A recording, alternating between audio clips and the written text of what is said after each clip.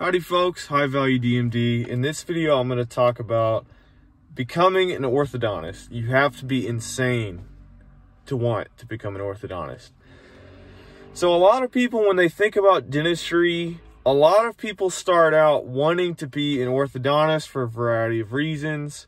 They see what orthodontists do, and really they see what orthodontists don't do. If you go to an orthodontist, if you ever had braces, you'll notice that at the office, the people who do most of the physical work are the assistants. So people see this and they think, oh, this is pretty easy. This is what I want to do. This looks pretty easy. So how do I get into this gig? And so people see that and they go to college and they take a bunch of science classes and they get on the pre-dental track, and so they'll go to dental school or whatever. What many people don't realize, there's so many issues with orthodontics nowadays. And I talk a lot about dental school, becoming a general dentist. There's a lot of issues with orthodontics. Let me tell you about it. So everyone who is an orthodontist first becomes a general dentist. So you have to go to college, you have to go to dental school. And then when you graduate dental school, you apply to residency training in your 4th year of dental school. And then hopefully you get accepted to residency training, and then you go to an orthodontic residency. This is just like medical school. Because all people who go to medical school, they must apply to a specialty. In dentistry, it's optional. So that's how you go into orthodontics. Usually you need to be at the very top of your class, or in the top 10 or top 10% or whatever. That's definitely recommended, if not required. Excellent grades. You have to have good research. You have to have done a lot of good things in dental school to qualify to become an orthodontist. But here's the catch. Here's the bad part. So medical students, medical residents, when they're in their residency, they get paid. They've got student loans, they're accruing interest, but they're getting paid. They're getting paid roughly around $50,000 to $70,000 a year. So they're getting paid to live. They're getting paid a wage to be able to pay their bills, to pay their rent, to pay for food. So they're not having to take any more loans out to live. But here's the bad thing about a lot of dental residencies. You have to pay tuition. You heard that right. You're a licensed doctor. You are a dentist. You have a dental license. You have the ability to earn a living as a dentist. But as a resident in a dental residency, you pay tuition. And this is like this for many residencies, such as periodontics, for endodontics, and orthodontics. So we've talked on this channel about how much dental school costs. Many dental schools regularly, it's $100,000 a year. When you're in orthodontic residency, guess what? It's anywhere from $70,000 a year in just tuition to some places it's $120,000 a year easily. Just for tuition. We're not talking about living costs, like paying your rent, paying your bills, paying for food, and all of that. So even in orthodontic residency, many times people have to take out loans to make it.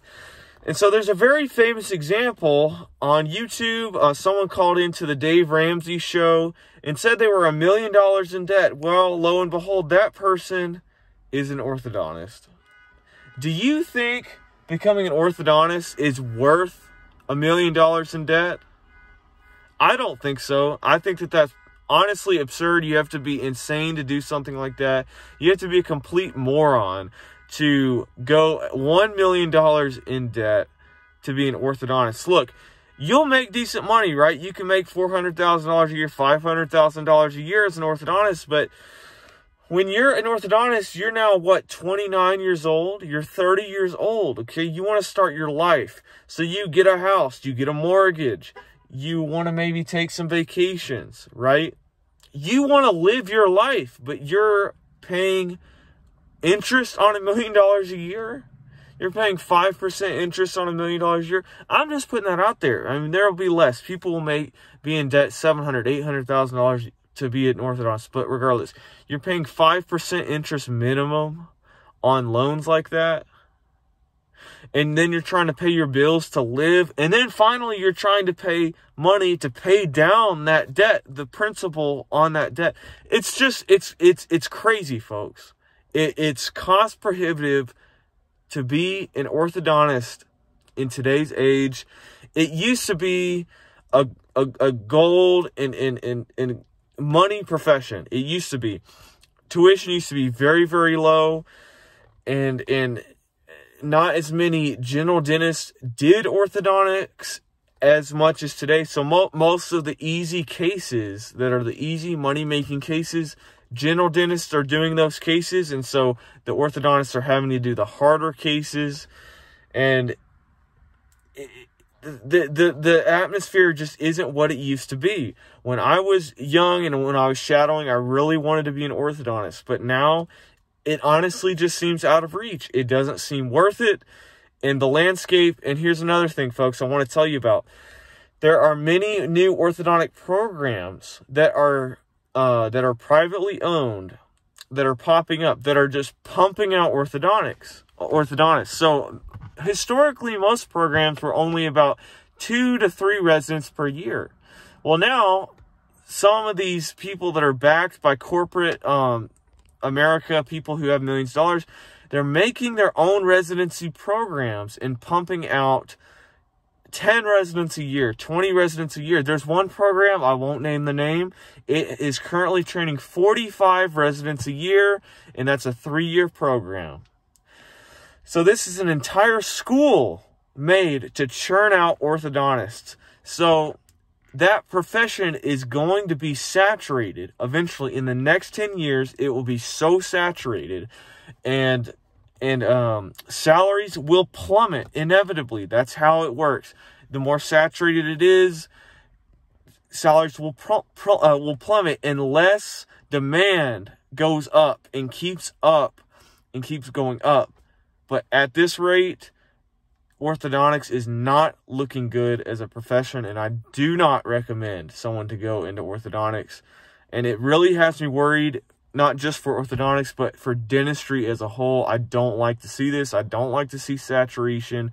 I want to see a competitive space, a space that is rewarding merit, that is, only has the best of the best. And when I see tuition to be an orthodontist, when I see programs just pumping them out, anybody can become an orthodontist. You just have to have money to be it. It's a pay-to-play system. I don't like to see it, and I don't recommend it. So if you have any questions about my experience or maybe what I've learned along the way, I know people. I used to work for an orthodontist, and so I know people in this community. If you disagree with me, please leave a comment. And if you like this video, like it, but let me earn your like, let me earn your subscription, folks. If there's anything else you would like to hear about, please let me know. And I'll see you next time.